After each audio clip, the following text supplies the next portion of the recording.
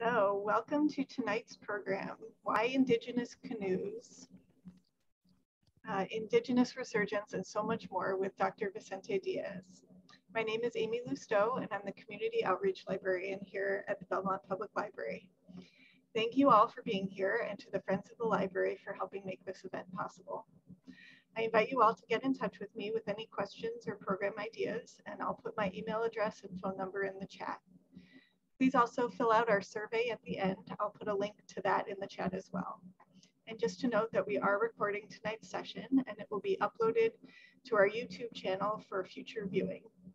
We'll have some time for Q&A at the end, but feel free to put your questions in the chat as they occur to you, and we'll start with those. So without further ado, Vince Diaz is a professor of American Indian Studies at the University of Minnesota, where he is the founder and director of the Native Canoe Program. This program uses traditional Indigenous watercraft and Indigenous water-based ecological knowledge and technology from across Oceania and the native Great Lakes and Mississippi River to advance community-engaged research, teaching, and service. Please help me welcome Vince Diaz. Thank you, Amy. I'm going to switch to screen share here. Oh, wait, I'm on it already. Can you see my screen? No. Yes? I can't, but maybe other people can. No. Okay. Is that a yes, a thumbs up? Seeing some thumbs down. Oh. So there's a thumbs down still going, so let me see what's happening.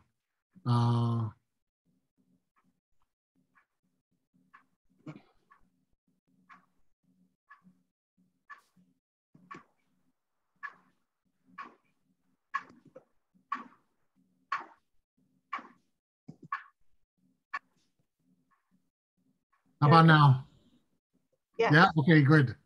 Sorry about that little clunky thing there.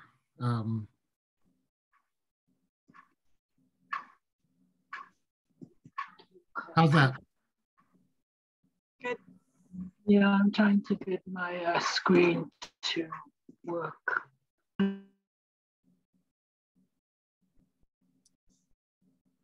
Should I wait a little bit longer or shall I go ahead and go? I think you're good. Go ahead. Okay.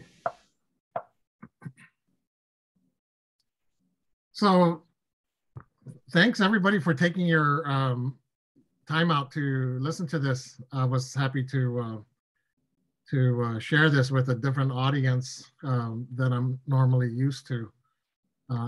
Because I think, as I hope you'll see, there's a lot riding on what most people may not recognize as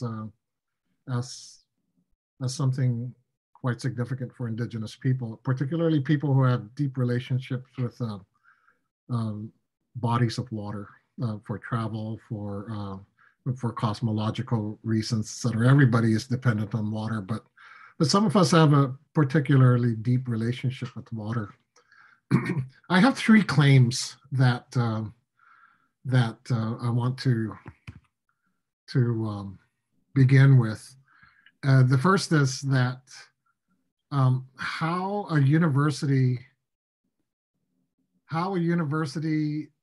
Native community collaboration around Native canoe cultural revitalization, and here I'm talking about Dakota people from Minnesota, and displaced Pacific Islanders, specifically Micronesians from the island of Chuuk, but displaced in the plains of rural Western Minnesota, is also proving to be a crucial and hence a critical site of Indigenous political, cultural, and intellectual resurgence for the 21st century. And I'm going to define my terms as I go. This crucial site is a critical site.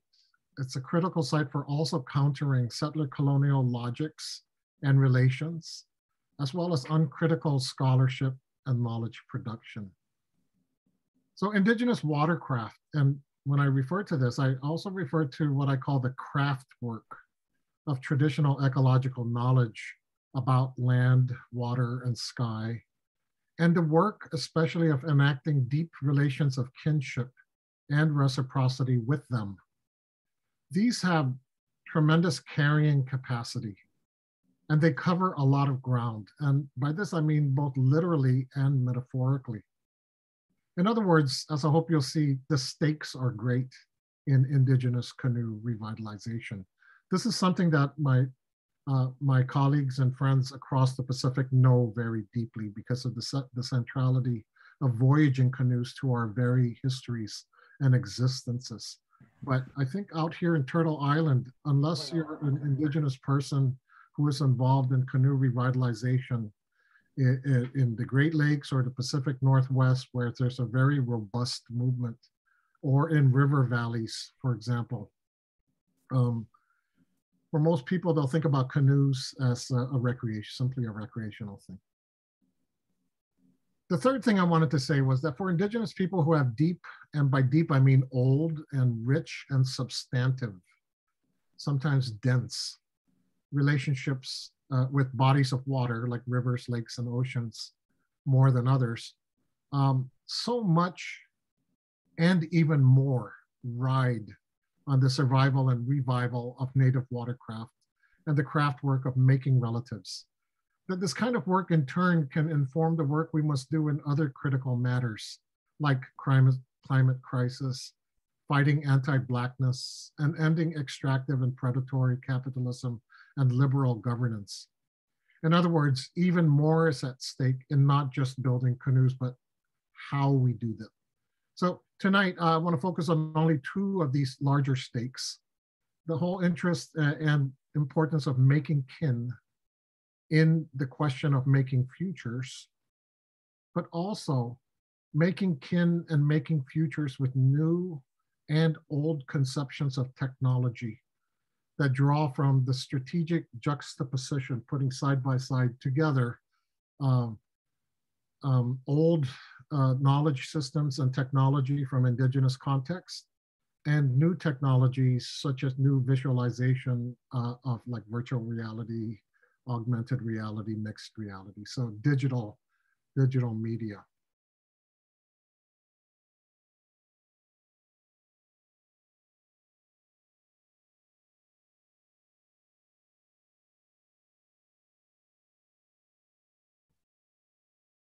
Kind of wondering why my PowerPoint's not advancing.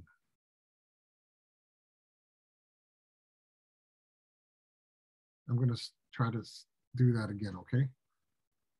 It looked like it froze.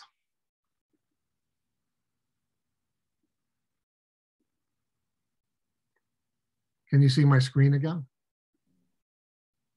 Yes, you're on the 3 claims slide.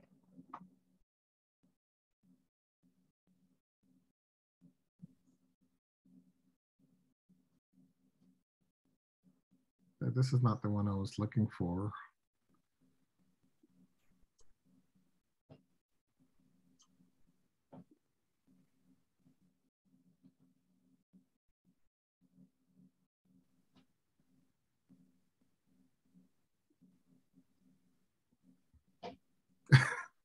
I'm looking for my PowerPoint. It somehow disappeared.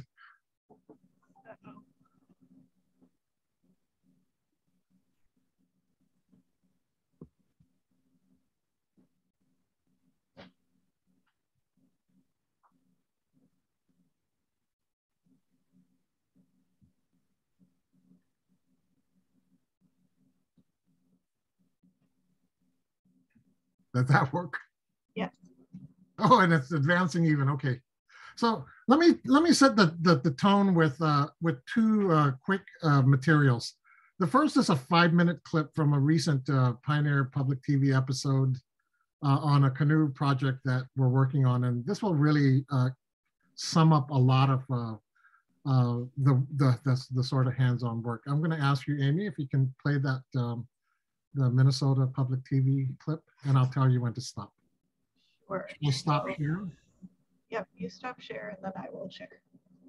Okay.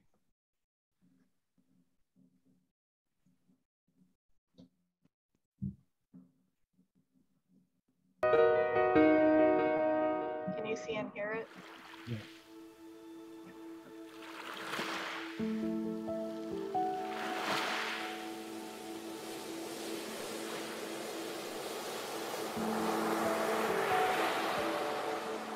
We come from a people that have thousands of years of traveling through these kinds of crafts and the ability to sail long distance using knowledge about the environment, stars, waves, clouds.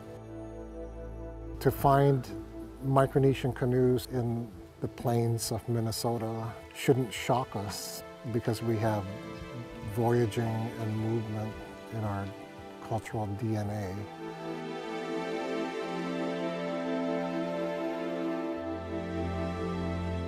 My name is Gabriel Elias, and I'm one of the leaders here in our Micronesian community that resides in this area.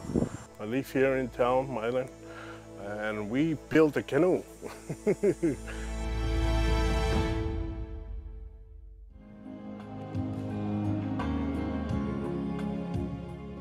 So I teach here at the University of Minnesota American Indian Studies. I'm from Micronesia, from the island of Guam, and with lineage to some of the other islands. I started to get to know the folks from Milan. Brought my canoe. I have an outrigger canoe that I've had with me here. And they wanted a canoe of their own.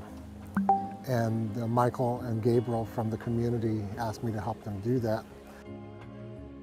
I'm a historian, but I also look at the survival of seafaring traditions in Micronesia.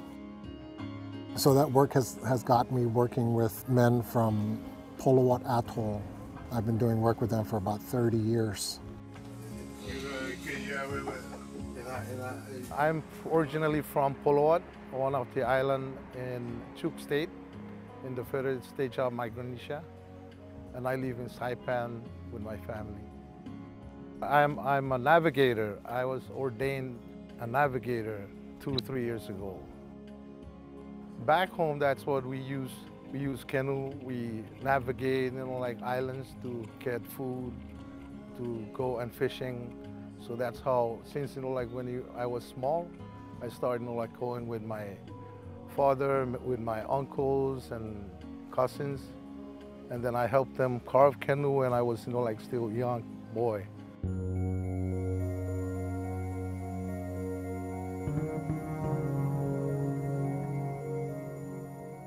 I miss what I've been doing back home. Like when I was young, I used to go swimming on the beach, play with friends, go fishing with my uncles. Life is very, really free and unique. Over here, it's totally different. It's a different environment, different life.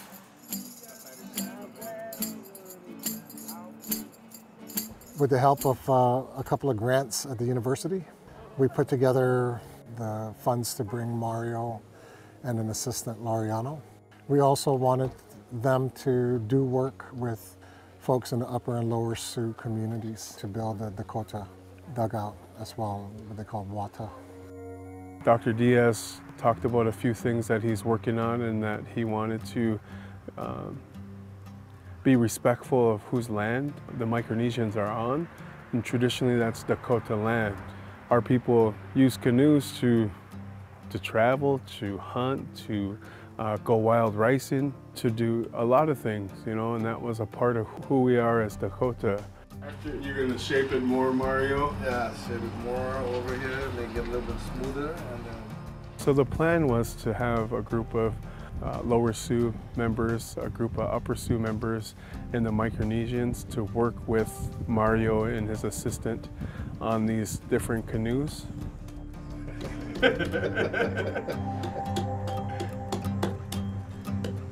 So we have a little one that was made a couple Thanksgivings ago. The dugout that Mario is helping us with. He went to the Montevideo Museum and they have a few dugout canoes there. The one that we have, and then other research they did to look at it to make it close enough, Yeah.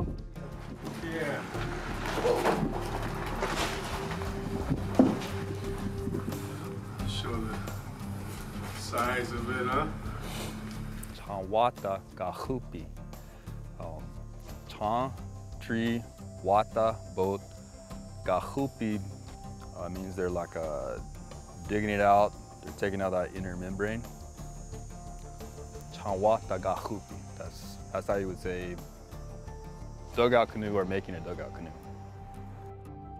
I myself, I am Lakota. We're more horse people and bull riders. My children are Dakota, and it's just really important to know who you are and where you come from, and you know, embrace that. Outbreaker, you know, like there's big difference because can, dugout go ahead canoe and is stop only that. one hull.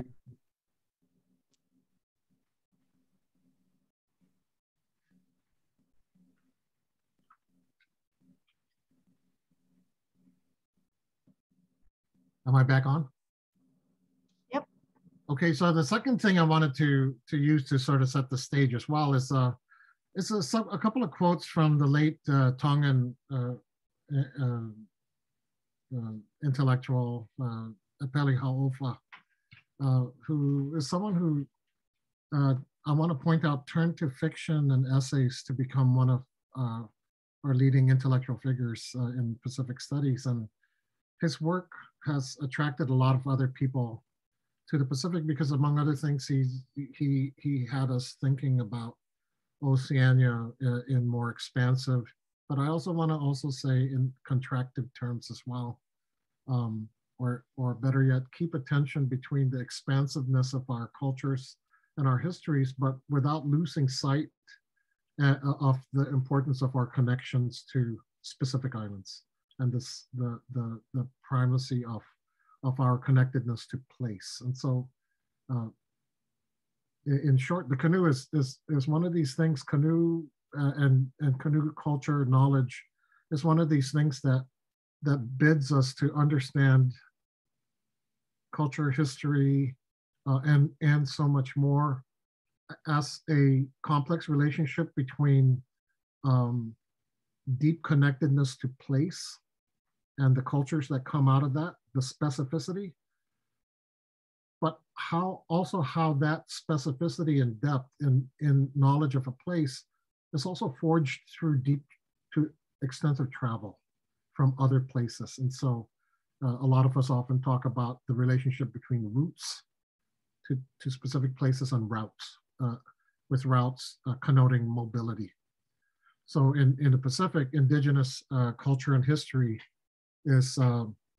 doesn't simply favor one or the other, and roots to deep connection to specific places and the ability to travel far and wide, both in time and time space are not mutually exclusive, but they work together to produce very deep and powerful ideas about what it means to be native.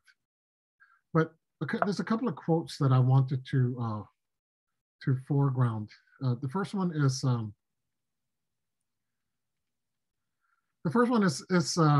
this quote where he writes, "To remove a people from their ancestral and natural surroundings or vice versa, or to destroy their lands with mining, deforestation, bombing, large-scale industrial and urban developments and the like, is to sever them not only from their traditional sources of livelihood, but also, and much more importantly, from their ancestry, their history, their identity, and from their ultimate claim for legitimacy of their existence." And what I wanted to do is to flesh this out a bit more in relation especially to local, what he calls ecological knowledge, as well as indigenous conceptions of technology that comes from those kinds of knowledge systems. So what he called ecological based oral traditions and corresponding notions of ecological time. He defined ecological time as time that is circular or seasonal, based on close observations and relations with nature. And I want to read this passage here. Natural phenomenon such as cyclical appearances of certain flowers, birds and marine creatures, shedding of certain leaves, phases of the moon, changes in prevailing winds and weather patterns, which themselves mark the commencement of and set the course for cycles of human activities such as those related to agriculture, terrestrial and marine foraging, trade and exchange, and of course voyaging, and all their associated rituals, ceremonies, and festivities. Hence, where time is circular, It does not exist independently of the natural surroundings and society. So what we're talking about here is the evolution of societies that are deeply connected with knowledge about the cycles and the seasons. And he offers this definition of technology: the interconnectedness between nature and human society as foundational for indigenous knowledge systems, and indigenous definitions of technology. Quote, of equal importance in the consideration of the relationships between Oceanian societies and nature is the role of technology. The driving force that propelled human activities was the knowledge and the skills developed over centuries, fine-tuned to synchronize actions with the regularities of nature. And we should also add the anomalies and the irregularities that nature also throws at us. As it provided the vital link between society and nature, technology cannot be dissociated from or seen to be independent of either. It was a vital and a compatible component of the cycles. Technology here is the mediation between nature and society. And this is not necessarily a new insight, but how it plays out makes a world of a difference when we understand what I will talk about in a moment through the framework called indigenous relationality. But I want to pause just a little bit longer because I said that this is canoe building and more, that there's just a lot of at stake in it. He was writing in relation to the need to imagine, write, and enact history in our own terms. And so his observations about ecological knowledge and time and technology was in the context for imagining and writing histories as we started to get more engaged and implicated with the interest of foreigners over the last 500 years. And so what we're dealing with here is smack into the thicket of indigenous survival and thriving through the challenges of settler colonialism and empire and all these other systems that come with privileging their definitions of history and their definitions of technology and their definitions of knowledge. So he wrote, for a genuinely Oceanian historiography, we could use this notion to reconstruct some of our past in terms of people's endeavors always to adapt and to localize external borrowings and impositions, fitting them to their familiar cycles. In this way, they actively transform themselves rather than just being passively remodeled by others. I want to suggest to you just very quickly that among other things, Apelya Ofa gives us a very, the beginnings of a way of understanding culture identity as dynamic, expansive, but also utterly tied to knowledge of our localities, of our place. And later in this presentation, I'm going to focus not on history, but on the idea of reclaiming technology for imagining the future now. And this is a term that we use in Indigenous studies called indigenous futurities.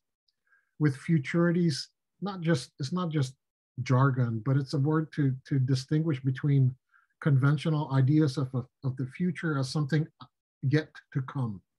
Indigenous futurities instead is about engaging and activating the future as we know it in the present, and how our histories and our places through our knowledges and our indigenous technologies furnish us with the means to enact the future now. There's a much more sophisticated definition of history as something that lies before us, and so, but you should get here a sense of a cyclical, or at least that indigenous people have radically different notions of time, space, and for that reason, knowledge systems and technologies. So a very quick outline. I want to answer very quickly why canoes. So what's up with canoes? I want to cover a few key words, resurgence and indigenous relationalities, because these are some of the things that are at stake in building canoes together between Pacific Islanders and American Indians. And finally, I want to cover the dimensions of that work as it involves putting together indigenous canoe technology and knowledge associated with that craft work of knowledge that I referred to earlier,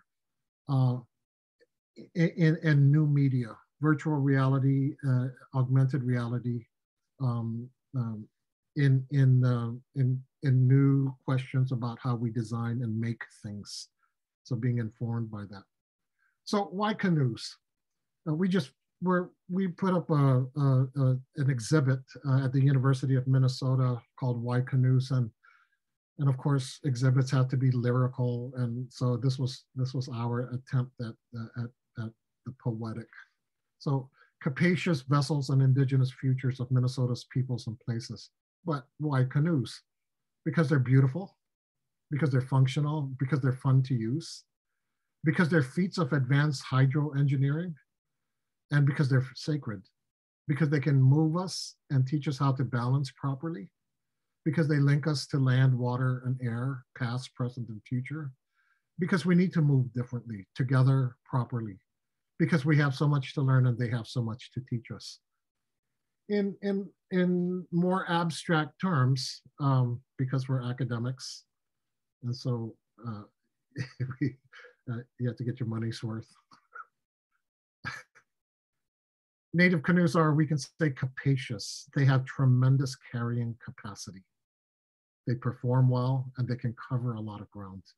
Hence, native canoes are great for building good relations, for teaching and learning, which if done well can also become great vessels for all kinds of other political and intellectual work. And because we're academics, we also have to be systematic and even methodical and really elaborate and spell it out to the point of students falling asleep in class. So I'm not going to do that, but I have an inventory here of some of the stakes involved in why canoes. Pride, for example, cultural and spiritual well-being and competence, which with canoes out in the open ocean can be the difference between life and death. Language revival. All across where canoes are being revitalized, these are powerful vessels for language revitalization. Environmental stewardship, political activism, political leadership, economic survival and flourish, nation building, and I add here for academic inquiry, especially in the field of Native studies, a distinct brand of knowledge, of research and knowledge production that steers very close to indigenous traditions, but also counts as that can run with the best of academic knowledge production. Trust me that I can spend hours on each one of these and give you examples after examples from natives, communities where water, that have deep relationship with water. Let me walk through three terms that are absolutely crucial here. The first one is resurgence. And just think about that root word surge, to move forward. Resurgence is a term that describes indigenous political, cultural, spiritual, intellectual movements, social movements, for social justice, for decolonization, for sovereignty, for knowledge reclamation, for cultural revitalization. In many ways, everything that I said in that list, why canoes, are key elements of resurgence.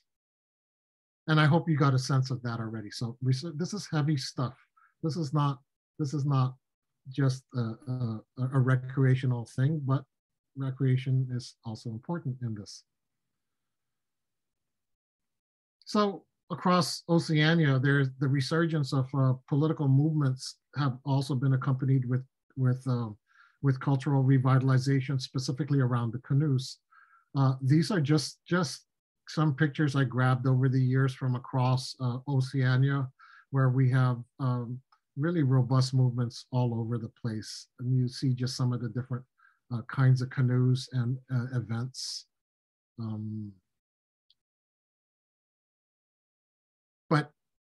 in coastal regions of continents, both in North America and South America. That first big one there to the left, Suquamish hosting since the 1980s, up and down the Pacific Northwest from Alaska to Washington annually. Different communities and different clans bring their canoes, and they paddle to an alternative site in a big celebration. Some really beautiful canoes in the Pacific Northwest, Coast Salish people, but it's not restricted to the coast. And I'll get to that in a moment. But the kinds of canoes we're talking about are wooden, cedar planks, but also tool reeds like this here. These are just some examples, in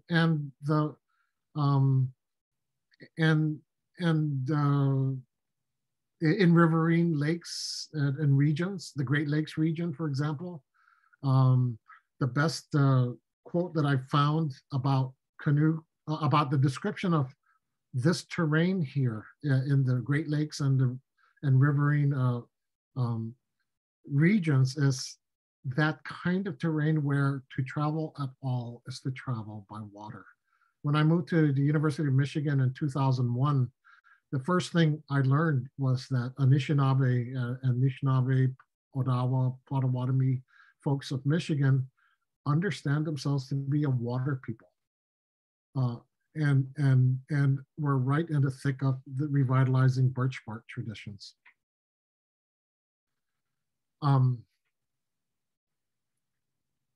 I want to move a little slower here with this term indigenous relationality.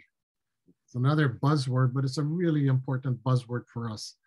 We're in a moment in academia where all the disciplines are getting interested in Native studies and what's happening in Native studies. It's a growth, it's a moment of tremendous growth. And it's also causing concern because there's, as you might imagine, mainstream society has pretty stupid ideas about Native people. And so there's some really romanticized nonsense out there. And you cannot be sure that academics wanting to get on into the action are going to be any different. So it's really important for us to define our terms and to take control of the terms about how we talk about Native traditions, knowledges, and stuff.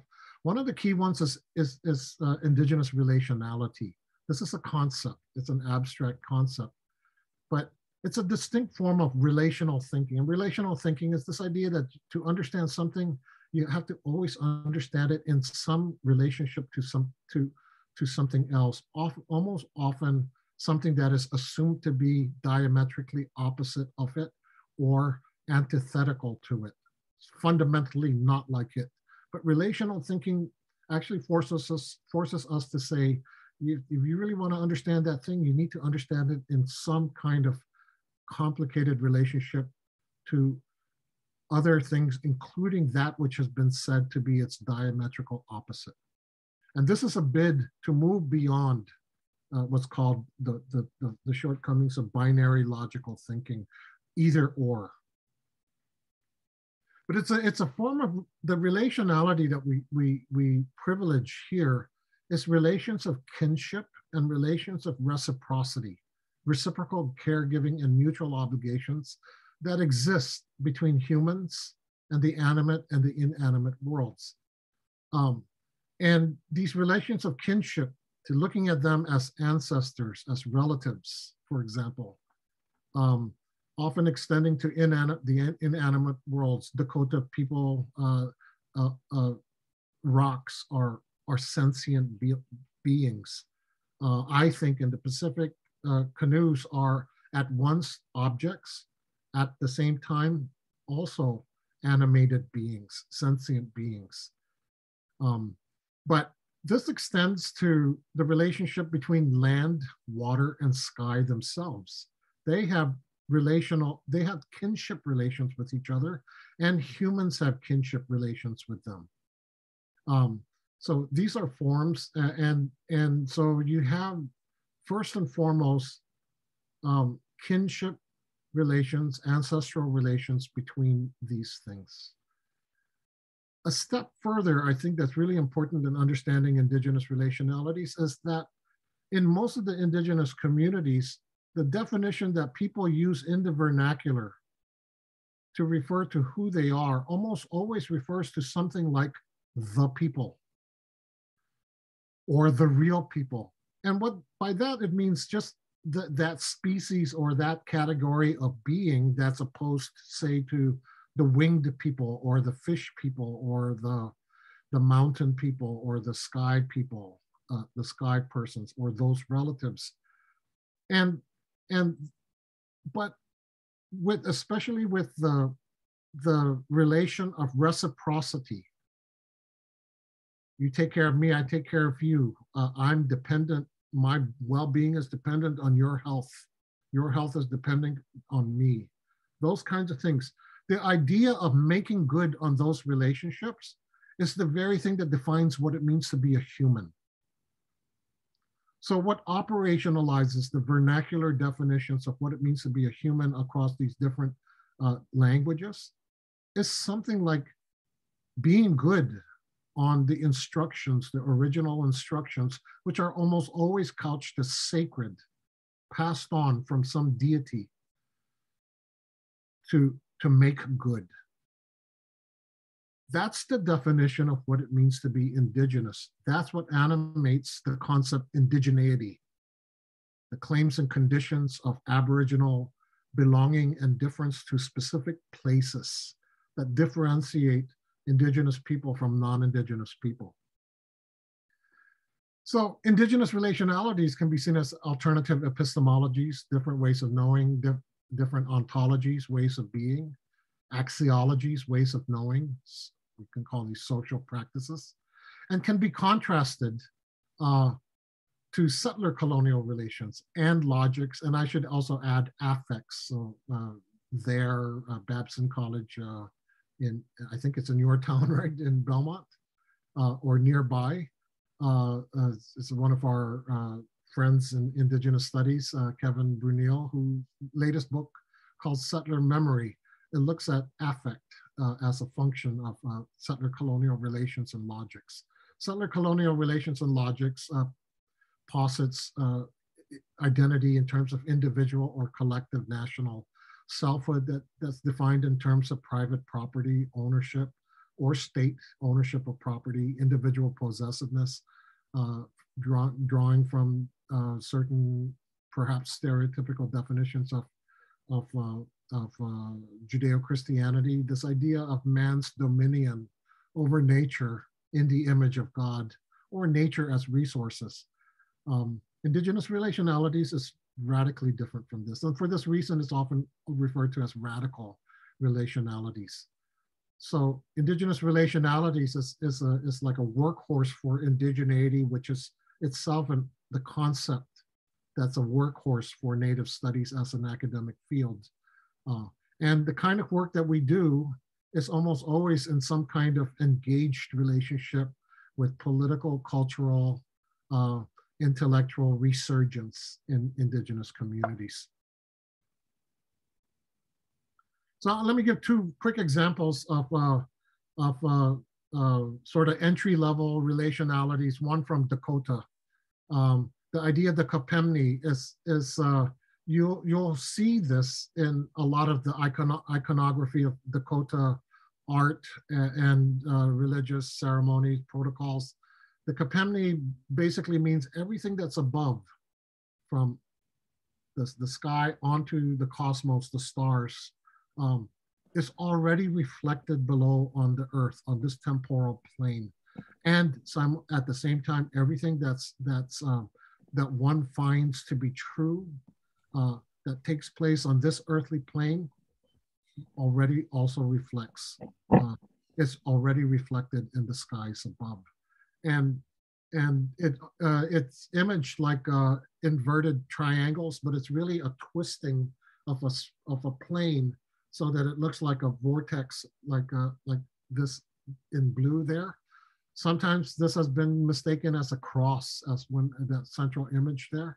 This is the kapemni. And it's an extremely important, this is also the image of the teepee. And that point where the above the vectors of the, intersect above and below is something like a sweet spot, a sacred point where where energy passes up and down. In the Pacific, I always use this example. In the Marshall Islands, the word for island in the Marshall Islands and found across other Micronesian vernaculars is ailang. And ailang is not a mispronunciation of island. It's an indigenous term.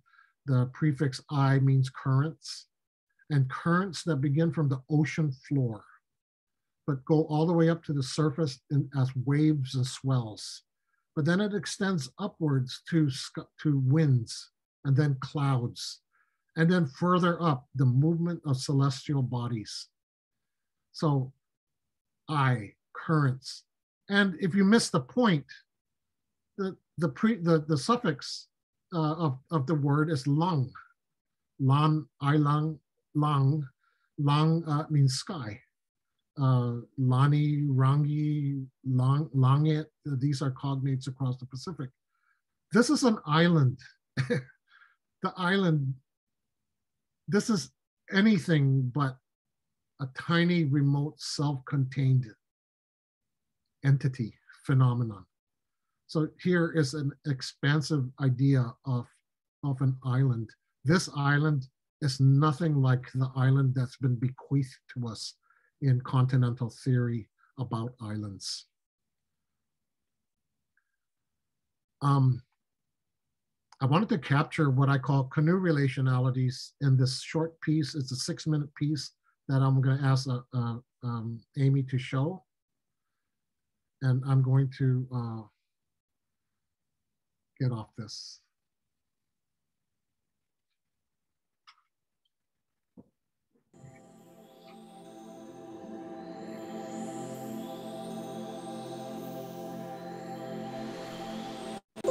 To know us properly, you need to know how we got here and how we continue to move through time and space. This is why we still value our canoes, because they connect us to how our ancestors sailed over thousands of miles of ocean, going from island to island without compasses. These abilities and more are held in our stories about stars, our oldest relatives. Stars point us to where we want or need to go, and they teach us how to tell time. We can say that stars steer us in our voyage on this canoe called Earth.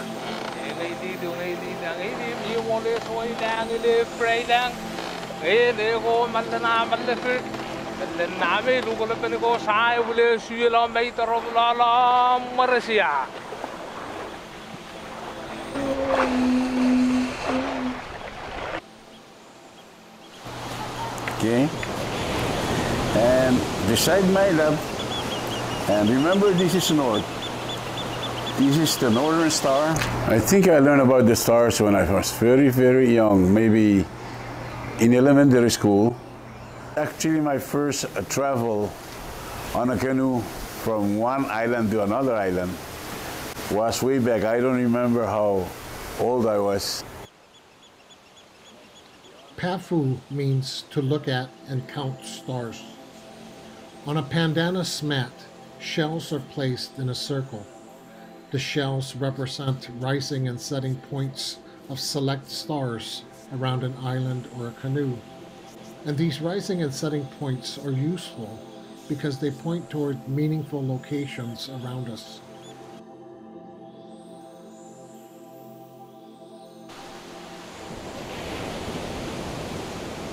Tumur came during Lifan time. No more breadfruit. And people were kind of hungry because they just eat taro from the taro patch, no more breadfruit. It's a famine star, and this is line for famine.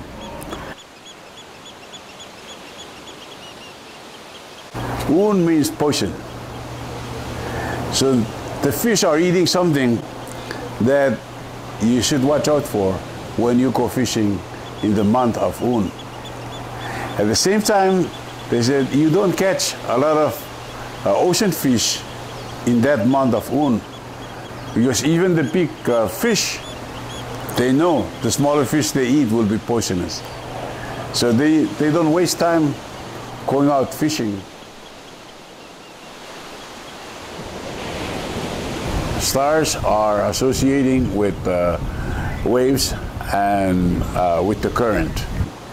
We were sailing from Poloat to Tamadam, and then on our way back, we were then talking stories, but one of the greatest navigator was with us, and he was sleeping. So he was sleeping, and all of a sudden he woke up and said, "You're going wrong direction." So what? We're not heading for Poloat anymore. And just by feeling it, he was sleeping and he felt the way, his body turn around. But even the, the way he then make himself turn around, he already knew that the direction is not right.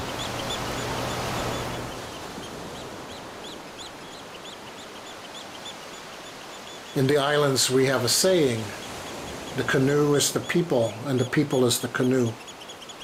How we steer our canoes, for example. Sometimes you can't tell where the human body ends and where the ocean and sky begin. So too with the body of our islands, which begin from the ocean floor and are made up of currents and waves, winds and clouds, and extend all the way up to the stars.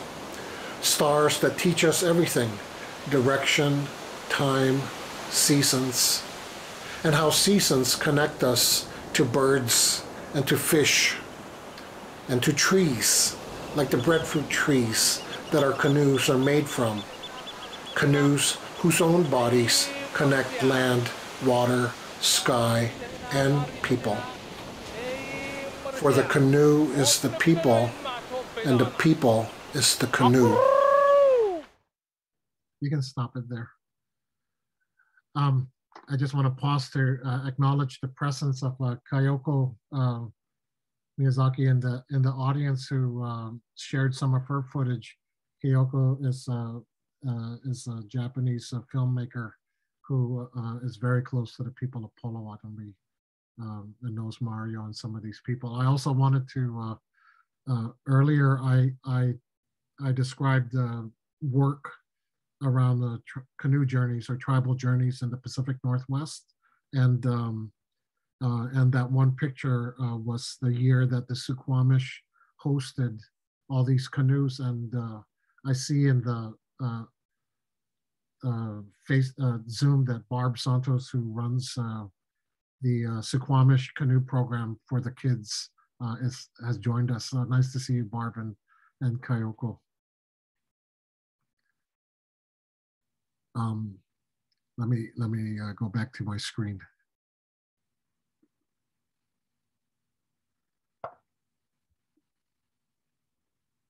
So Amy, I'm going to take another about 7 minutes to wrap up. There's a little bit more information, but I hope the video, the first video, gave you a sense of the kind of work we do between Micronesians and Dakota people. For the last 3 or 4 years, everything we've been doing, we try to do in good relations with the Dakota people here. Besides not wanting the work we do that serves our cultural revitalization as displaced natives on Dakota land, besides not wanting to replicate settler colonial logics and relations by simply doing our own thing here, as if this new land was simply ours for taking. We labor to do the work of our cultural revitalization in ways that are in good relations with the Dakota people. But it also opens up the really interesting reality that in the 21st century, to be a good Micronesian navigator, you're going to also have to learn the ecological knowledge, the looks of the clouds and the skies and the flora and the fauna of the places you end up in. So what it takes to be a good Micronesian navigator for these displaced Micronesians is knowledge about where they came from, but also knowledge about the place they ended up in. So this also doubles up the need to be in good relations with Dakota people, because Dakota have also their deep ecological knowledge about this place in particular. And so, so in many ways, what we're trying to do is being good relatives to the people we end up in. But this is also an academic project.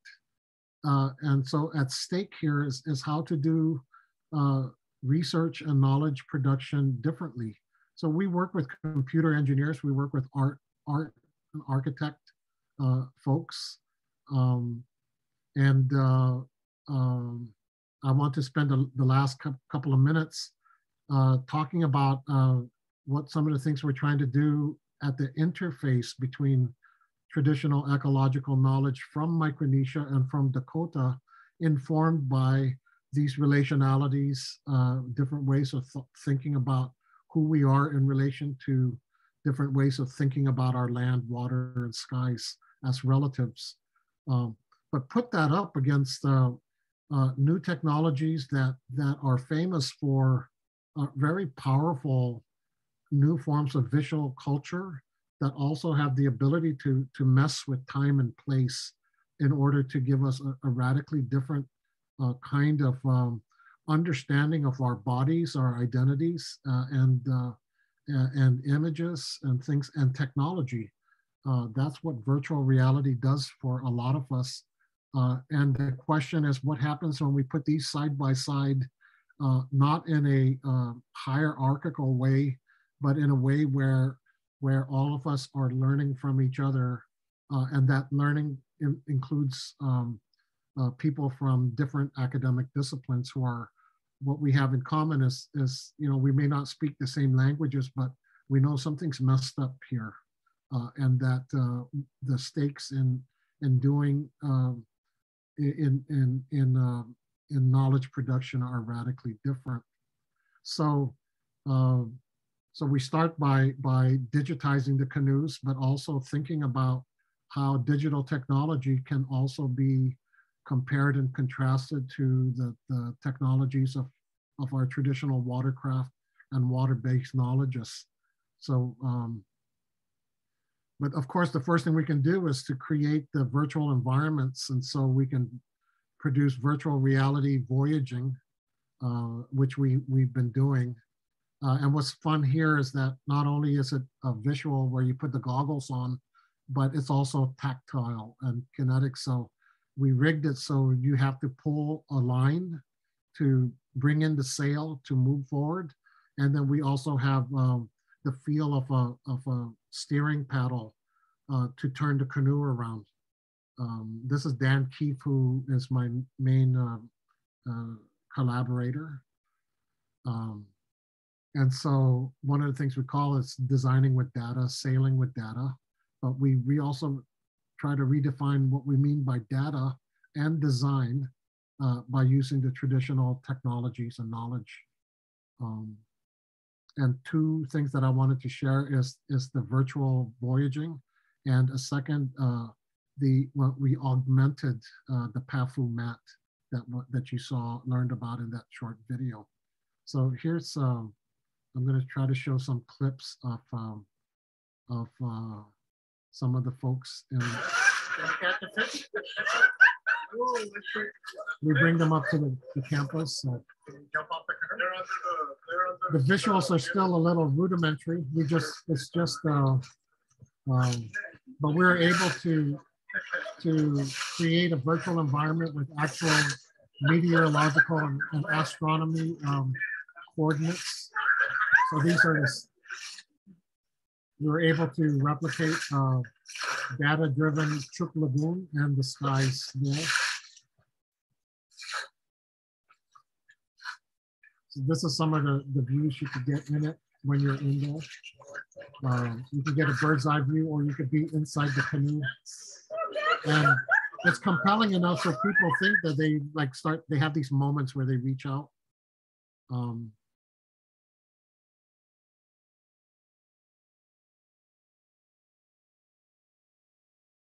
This is what it looks like from outside. And this is what you might experience in the virtual space with the goggles. The cool thing about this is we can get it so imagine a room or a gym or a park full of folks, and we give them the goggles and we're all in the same canoe. This is a prototype, so pardon the sort of cartoonish images. We put a pafu mat on the canoe as well, so you can look down while you're also looking up if you forget what the stars are. This is a 24-hour cycle that in about a minute. So it turns dark and we can go 360 degrees around and watch the stars rise and set. Now, we took the pafu mat that we described and we augmented that. Augmented reality is using computer-driven virtual reality or other forms of projection upon this reality. So objects augmenting or complementing objects with sometimes holograms and virtual images. This was at a gym in the Dakota Youth Center where we brought Micronesian kids and Dakota kids. And we had a session on Dakota sky knowledge, and then we had a session on PAFU. Here's a PAFU map with the stars representing the rising and setting stars. I'll skip this. This is just another way of describing what Celestino described in the film. The rising and setting, the stars represent rising and setting points, and so it can be seen as a kind of map of where stars represent locations on Earth. And as we saw in the video, stars are also associated with waves and swells. And so the sky is reflected in the ocean, and the ocean is reflected in the sky. I like to say that land, water, and skies are proxies for each other, and they're proxies for humans. This is a very first iteration of what we were trying to do with an augmented PAFU mat. So that's the mat we use. It's about 8 by 8 of a fine woven pandanus mat and a 3-foot sailing canoe from Polowat. And the first iteration was, we decided to do projection because the exhibit that we produced this for had trouble. Well, we decided it wasn't worth it at the time that we had to try to figure out apps for all the different phones. This was for an exhibit in Australia, the Asia Pacific Triennial that just finished in Brisbane. We had an exhibit called Air Canoe, and I produced that film and this augmented. So here's a second generation of what we hoped to pull off. So on the mat, you'd have the waves, the eastern swell associated with Milep, the star, and then night comes and the stars start rising overhead. And this goes on, and then when the sun comes up, the stars will disappear and you'll see the water again. And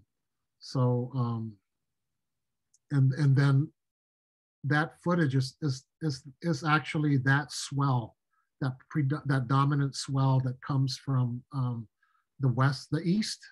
If you were in Polowat, coming really from due east, and so you see it there. And we tried to capture also the shadows. So you can see in the lower lower right-hand corner, a projection of the shadows as well as the sun travels overhead. Here's a still of the final as it looked like in the museum, at the exhibit. And we test ran it with the Micronesian community before we sent it off.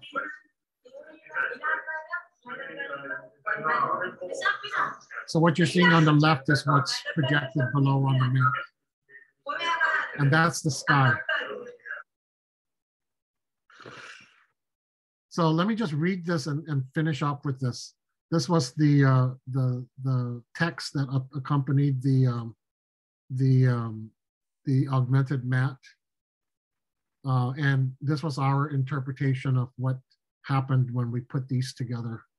Augmented reality, augmented pafu, augmented adjective to complement and expand upon. At the center of the traditional pafu mat from Polowat is a voyaging canoe, which we augment with projected rays of light to represent the cycle of one Polowat day to capture multiple perspectives and scales. Knowledge, noun, what and how we know to be true. One perspective is that of a celestial simulation that is anchored to shells that traditionally represent rising and setting stars and their trek across the sky. Though we see what navigators see as they sit on a canoe and look up, the projection falls instead on the mat below. As the sun rises, stars morph into waves. This is the waters of the Chuk Lagoon. This perspective is also of a bird overhead or further from outer space. But if you look at it from above and look at the shadows when it's daytime and you see the water coming up, you also get a sense that it's a view from below, from fish and other marine beings beneath the canoe. Reality, noun, keeping things real. The augmented pafu mat adds a second person perspective to that of time. If you circle the mat, you'll see yet another projection, a swell that comes from Mila, the rising Altair. As the sun sets and the stars rise, the sail's shadow lengthens, then disappears, for we also aspire for the effect of the real. Augmented reality, noun, your thoughts. Here we had a section there where, what does this make you think about things now? But for us, projection as a mixed reality medium invites us to meditate on our relationship to place by presenting reality through multiple perspectives and different scales. Augmented engineering with ancient indigenous canoe knowledge allows us to ponder how rootedness in place and routedness through mobility inform ways of knowing through distinct worldviews. Obviously, I can spend more time fleshing this out, but I want to just to end with a takeaway for us, and that's wisdom, a definition of wisdom. Wisdom to us would be seeking good by innovating on time-honored knowledge. With that, I'll stop, and we have about 15 to 20 minutes. Amy, for questions and answers? Yeah, I haven't seen any in the chat, but maybe people need a minute to collect their thoughts. While they do that, I meant to put in the link to our survey here, which you can grab, because once the program ends, once the Zoom ends, that will disappear. So you can click on that and have it open for later. And yeah, does anybody have any questions? Yeah, you can go ahead and unmute yourself. Go ahead, Granny. Hi, this is very interesting. And my question to you, Vincent, is, did you manage to actually build a canoe? Or did you use authentic tools to build the canoe? Or were you trying to also replicate the tools that were being used?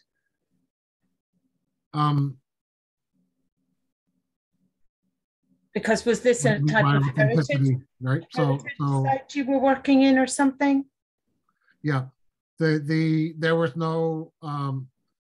I think one of the things that we're certainly interested in is more expansive and dynamic ideas about what constitutes tools, and indigenous tools in particular. So, of course, most people would say traditional tools and authentic indigenous tools were first carving with shell adzes or with stone, but we used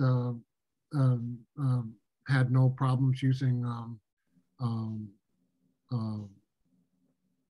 chainsaw to bring the tree down after praying. Praying was a tool as well, you know. So we want to keep it open. There was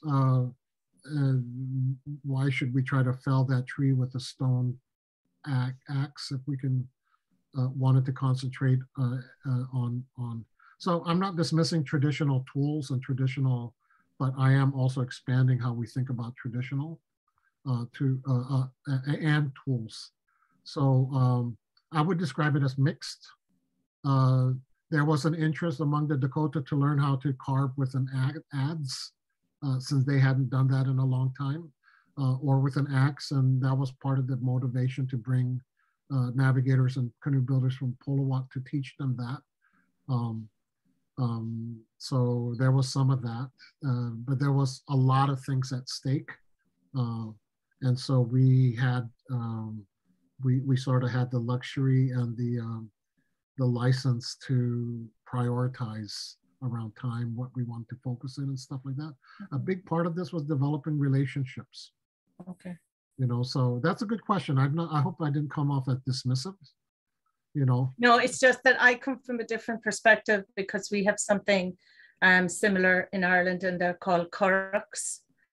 And they would stay very true to the traditional way of carving these out and stuff. So I was just wondering as to, were you limited by time constraints, or, you know, did you end up with I guess my question is, at the end of this, did you end up with a canoe that was years that you could show in a museum or something, is I guess my question.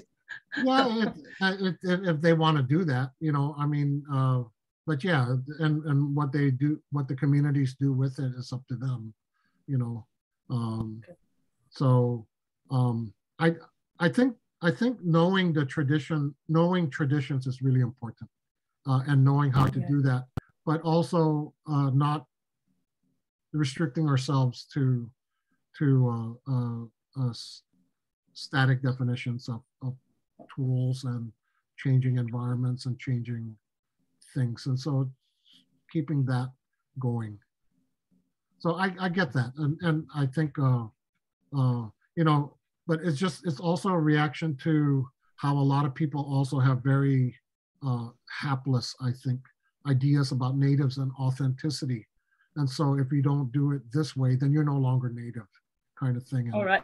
Yes. You know what I mean? But it's just interesting that 7,000 miles away, there is such a correlation and such a connection with the same type of skill and the goals of the connection with fishermen, survival, island people. So, you know, that, I guess that's what I'm saying, you know, we're all so connected. Where are you speaking from? I'm actually speaking, I live here in America, but I'm originally from Kerry in Ireland. So I would have grown up with watching people out on the ocean fishing with currachs and yeah, it's just fascinating. This is just amazing to me. Part of this project is also because it's in Milan, and Milan is a town that is very strongly pride, and it has a lot of pride around their Norwegian Scandinavian heritage. We also eventually want to build a Viking boat. It's been done actually here, and sailed all the way to Norway and back along. It was built in a farm inland, and then trucked a replica Viking boat. This was in the 1980s, and then trucked to Duluth, and then sailed on the Great Lakes to the St. Lawrence and out to the Atlantic and up to Norway, and then back. And then they took it back to that farm, and they built a museum around it. You could Google it and check it out. They have a virtual tour. At least you had your hand up. Yeah, thanks, bra Vince. Boy, what a great talk. So I just was wondering whether you what other applications for the augmented knowledge, augmented reality? You know, thinking in our context, where we can go with that. You know, how it can be used. I don't know. Just curious about whether you've thought about that. Thanks. I have. The sky's the limit. You know, the big project I'm very interested in is developing a really compelling virtual atolls for places like Poloat, where the islands are going to be uninhabitable very quickly, and you're going to have generations of kids growing up away from the islands and potentially disconnected to the stories of those islands in the way that their parents and grandparents, all that stuff. And the idea here is to use virtual realities not as a replacement of the place, but as like a holding place until the point where the island is habitable once again. In the meantime, if folks from Poloat and other endangered atolls are going to have to live somewhere else, maybe the virtual island will come next best thing to allowing them to maintain some relationship to a compelling likeness of that place. But what's beautiful about virtual reality is that you're again, it's not a replacement, but there are things that you could do with it. This could be, you know, like a lot of people from Poloat socialize on Facebook. That's become a kind of virtual island for them. You know, we can make it much better than that.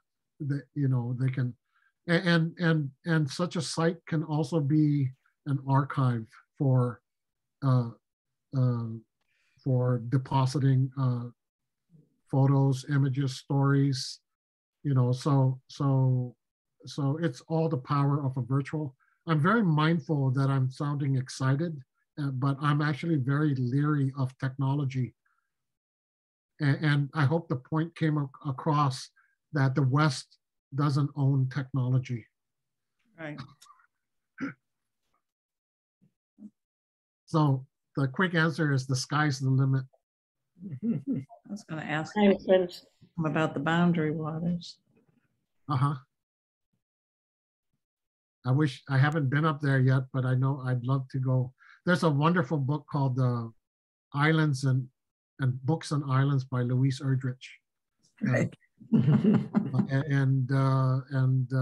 I assigned that in my classes because I think she's dealing with the boundary waters and further on, right? So, but did you have a specific question about the boundary waters? Well, I actually, we have canoed the boundary waters, even though we live in Belmont, because we have family who live in Minneapolis. And so we had the opportunity to, and it just struck me that, you know, you are so lonesome in the boundary waters that your discussion of the Micronesians and so forth and out in the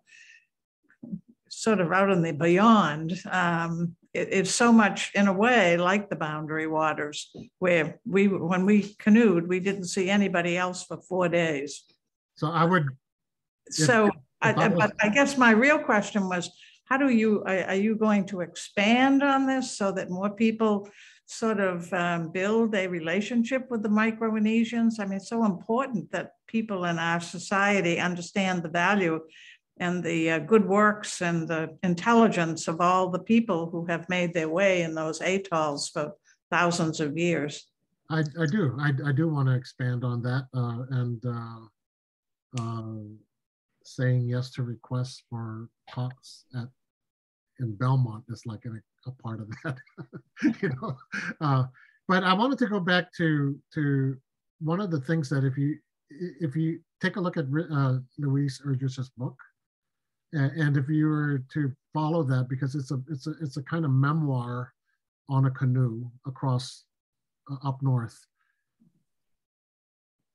there's no way you can come out of that book feeling like you were alone in the waters out there. Right. I suppose you're right. You know, you could take comfort that the ancestors are all around, or you have to be really careful because there's other beings all around you too. And those are written on the rock walls and you know, so a big part of and one of the things I love about that book is she makes a claim that the carvings and the drawings on the caves, some people say were written by the ancestors of modern Ojibwe, but she says, no, they were the modern Ojibwe. And by that she means that she has a definition of modern that takes it back thousands and thousands and thousands of years ago through the innovation of writing. And she talks about drawings on rocks as inscriptions, not unlike literature. And so she's not going to allow the West to also own writing or innovation or progress or change. But it's still indigenous relationalities that is the test. Hi, Vince. I was just going to say something. Just commend you on the really fascinating project. And you know, as an academic, it's wonderful to see work that's no longer reliant on already existing archives, which I think most of us academics rely on. And I think as an indigenous scholars, we're more and more now going to the ground and talking to knowledge holder experts and try to bristle with that knowledge and how to, you know, what do we do with it? How do we, you know, like you say, to innovate from that?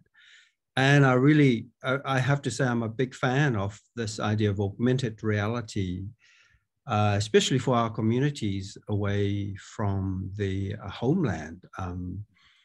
As one of the most important things about those knowledges is how do you make the experience work in a place where you're no longer connected to the oceans, to the land. And I love the way that the virtual goggles, and even the way that you can sometimes now get the sense of when you're tugging at something, you can actually design, you know, handhold things that actually tug at you, so that, you know, so that you can get the sense that you're raising the sail and you're literally doing it. So that idea that to reanimate those knowledges in a way where if you're not going to make the craft yourself, you can, yeah, I can't say enough how the technology, you know, with these particular knowledge, we can just advance using, you know, the modeling technology that you're using, just looking at the way that you are reconstructing the star systems and how that can be, you know, if not just for projecting in that sense, but you can actually build a whole environment where you can walk in and recount, like, the holodeck on those Star Trek kind of. And it really does allow, we have a huge machinery of technology in my university, so we're doing similar kind of things, but not to the extent that you're doing it at.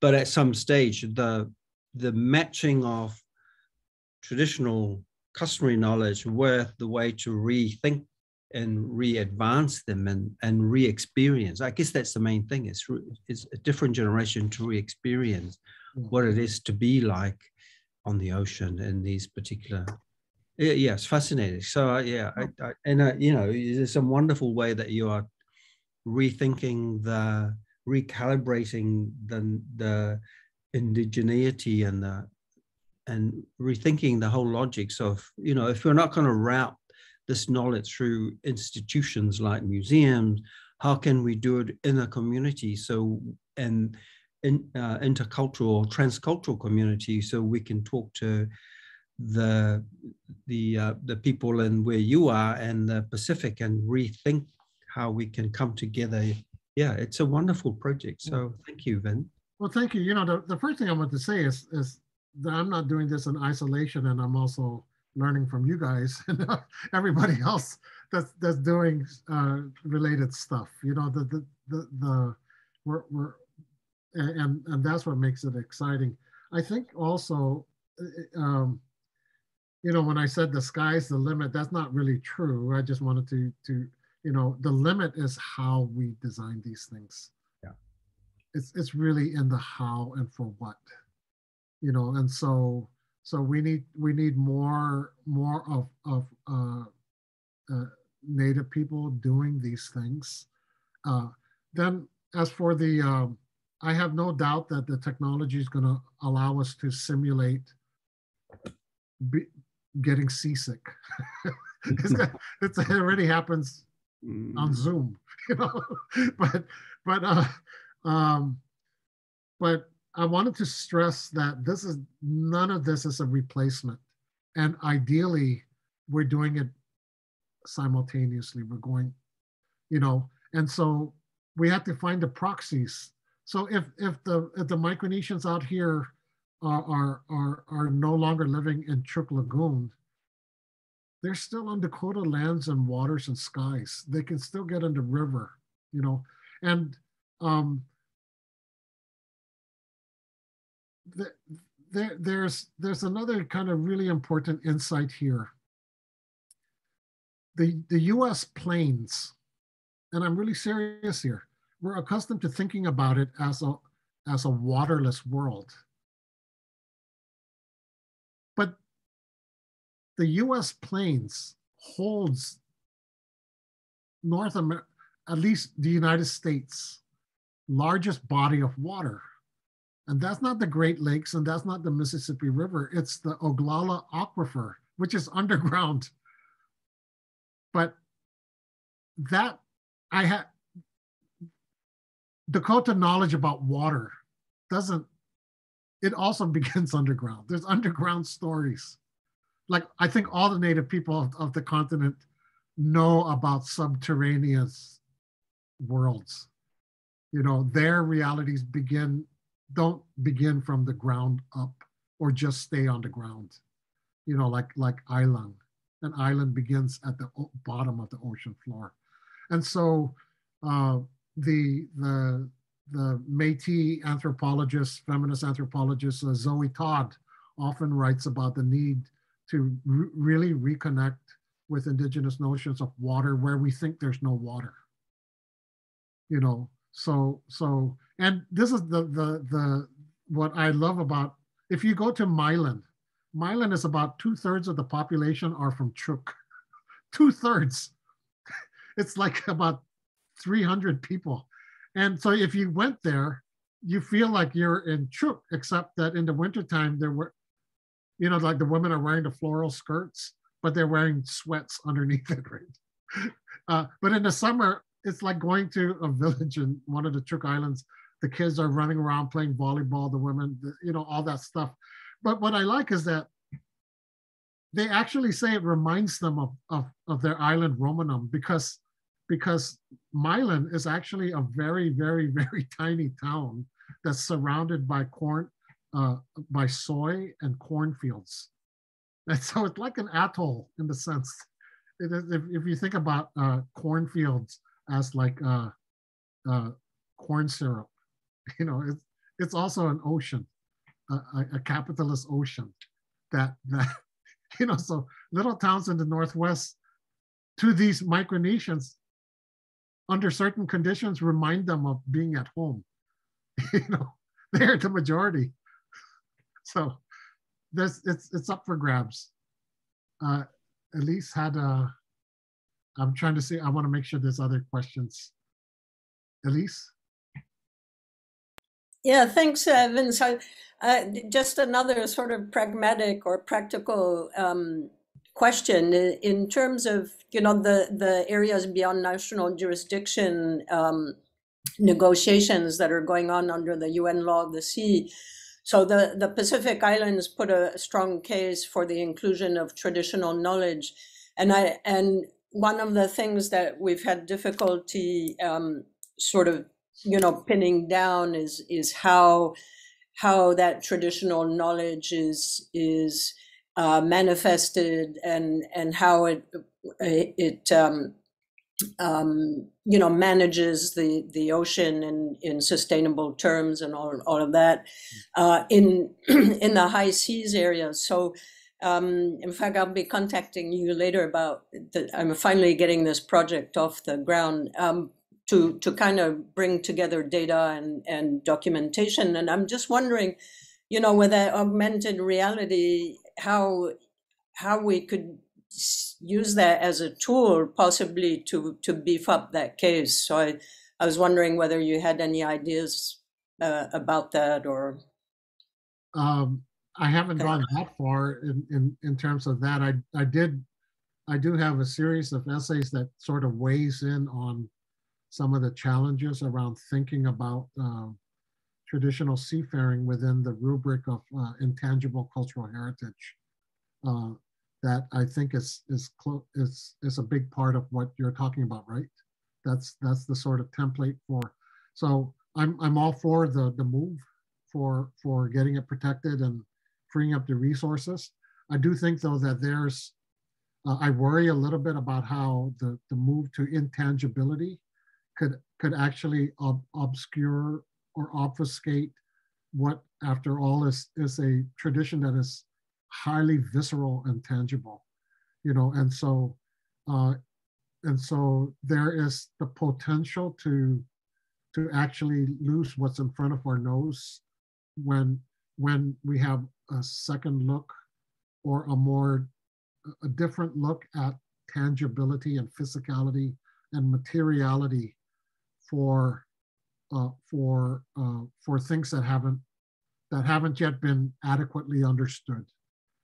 You know what I mean? And so I fear that going to intangible as a corrective for cultural and historical preservation that used to rely only on like buildings and structures, in favor of the more intangible values and stuff like that is found in cultural practices.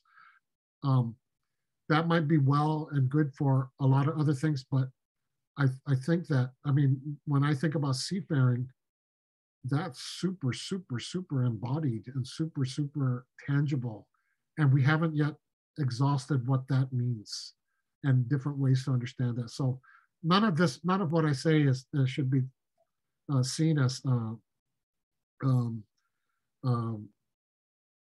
trying to stall the work that around getting it, all the recognition is important, but it may be, for example, something around exactly how it is that navigators can feel directionality in relation to the behavior of sea creatures that might furnish the very kinds of measures that you're talking about, rather than being too quick to think about some abstract value of relationalities.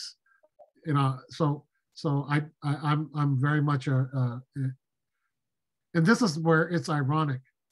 Virtual reality, most people would see as not embodied, but the fact is virtual reality comes with its own kind of embodiment and materiality. And there may be something when you put this together with seafaring that gives us new insight into what feeling out there tells us about the kind of data that you're looking for, or it may require the United Nations to scrap or rethink what counts as data. You see what I mean? So, or the measures, and so that's what Yeah, I wouldn't categorize it as either tangible or intangible. That's really UNESCO. That's really UNESCO speak. It's that that has been categorized for some reason like that, and I fully agree. For me, it's really more about being able to demonstrate the depth of those relationships, Yes. and how those relationships are manifested through Yes. all different types of knowledge that are really important for safeguarding the ocean. So And I would begin. Yes, I completely agree. From getting past the distinction between tangible and intangible, to the need for new lens to understand this tradition. Because I think, for example, I'll give you some specific examples. I don't like the consistent description of Pafu as a star compass, because I think it strips it, it subordinates Carolinian ideas about time, space, to the idea of cardinal directionality and compasses. By the same token, I'm not a fan of the term wayfinding, because though I acknowledge that this is different from compasses and GPSs and Western cartography, there's an unintentional or unconscious eliding of indigenous instrumentality. Pafu is an instrument that Carolinians developed or fine-tuned, and that should never be denied. Call it a different kind of instrument, a different kind of technology. So the larger point is the need for a fresh set of questions to ask of these traditions, and it's very possible that putting these together with augmented and virtual reality, new technologies can give us some insight and some perspective that we have not had. I know that I'm looking at Carolinian seafaring tradition differently from the lens of being out here working with Dakota. It's making me revisit the relationship between sky, land, and water, and personhood in a way that has not really been looked at by anthropologists studying seafaring. So you see what I mean? But I don't have any answers. I'm sorry to say. These are just provocations and exploration. But I try to learn from them who know what they're doing. So. Yeah, thanks, Vince. That's great. Hey, Vince, can I ask you a question? How are you? Not chilling. Are you still in Chicago? Yes, I am. I'm still in Chicago. I'm actually in Atlanta right now. So, okay.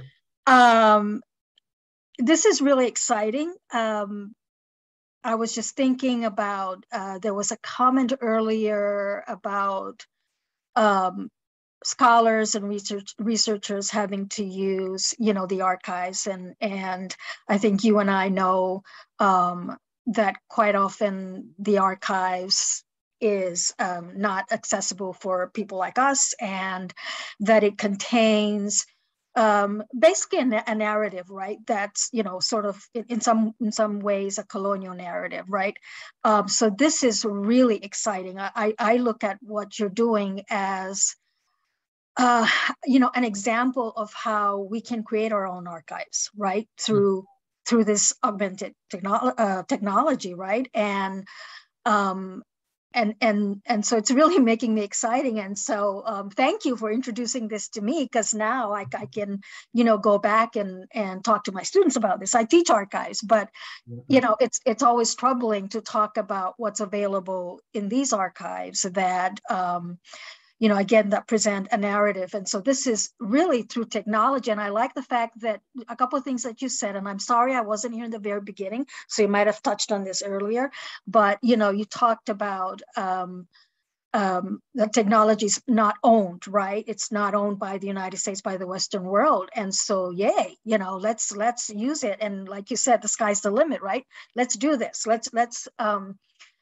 let's preserve and tell our story this way, right? So this is very exciting. And then when you talk about the other thing that you said, which somebody already commented on, which was what counts as data, right? And so we've relied on looking at, you know, as an archivist, we have all these old resources that have been gathered, created by not people, not us, right? We didn't create them.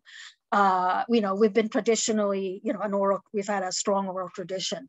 And the way we've used technology is to digitize what's been created, make that available on the web and so forth. But this is basically saying enough of that. We're not you know, we're going another direction here, and this is what we're going to do. So I'm very excited. I'm going to take what I've learned here to proceed in a different way, looking at archives. So thank you. I appreciate this. This is exciting. Oh, yeah.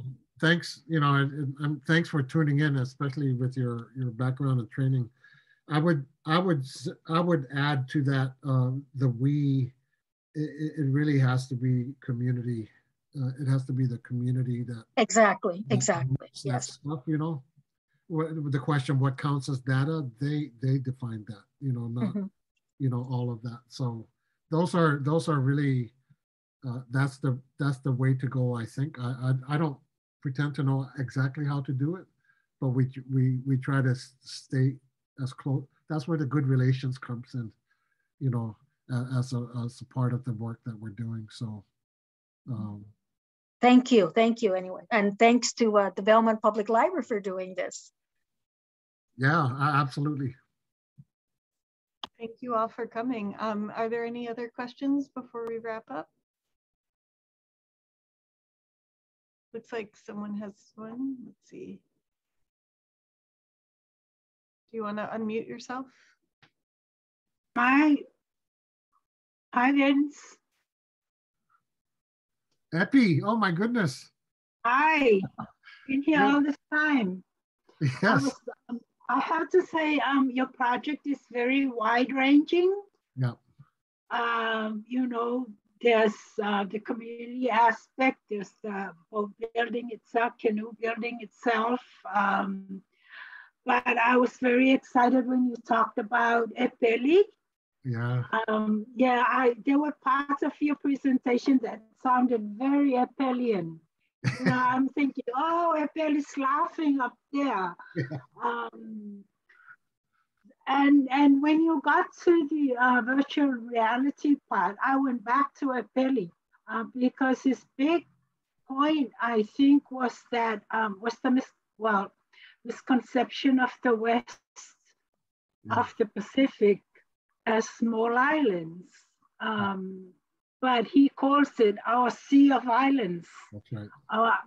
The sea is part of our islands. Yeah. So imagine what he's thinking as he watches you. If your virtual reality, in my head, I'm thinking your virtual reality thing would be dome-like, you know, sort of like funnel-like, but like a dome, and sort of zooming in on the Pacific, but coming out to the real world. But because it's boat building and canoe building in the Pacific, if that's going to be our focus.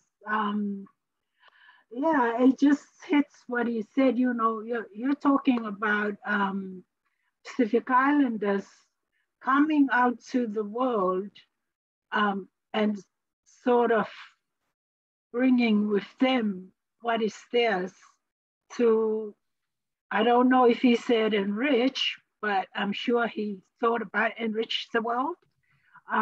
Yeah, so yeah, I'm like, oh God, Epeli must be very, very happy watching. Yeah, that means a lot to me that you see that, you know, that he was such a visionary. Thank you so much, Epi. I noticed Ani Fred, the G-Man man himself, from Traverse Bay Band of Odawa, who runs their canoe stuff. Sorry, G-Man, he's gonna find me $1 for saying canoe. Barbara, if you're still there, this is Fred Harrington is Adawa canoe people. Oh man, I forgot to put my shell on.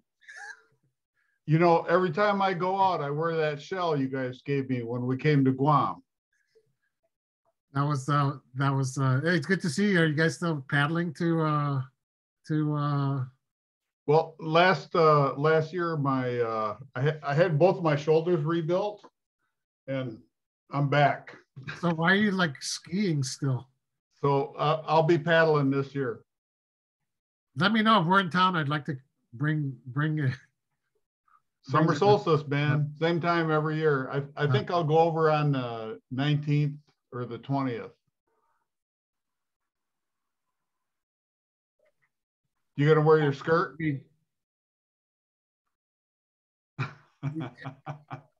I wasn't expecting to see you here.